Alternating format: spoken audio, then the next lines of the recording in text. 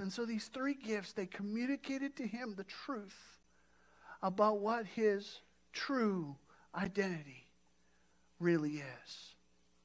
Maybe like me, you've had times when you've struggled with this. Maybe at times you've carried the weight of regrets. Maybe at times you have felt like you were not worthy of God's love or worthy of His grace and mercy or worthy of His forgiveness. And look, I get it. I think most of us do. Because on our own, we're not worthy. I mean, let's be clear about that. On our own, we're not worthy. But the awakening to love allows you to understand that Jesus makes us worthy. He makes us worthy. His sacrifice upon an old rugged cross makes us worthy.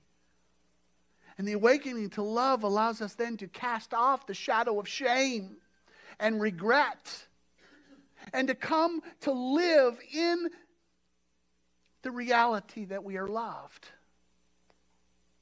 That God loves you deeply, just as you are.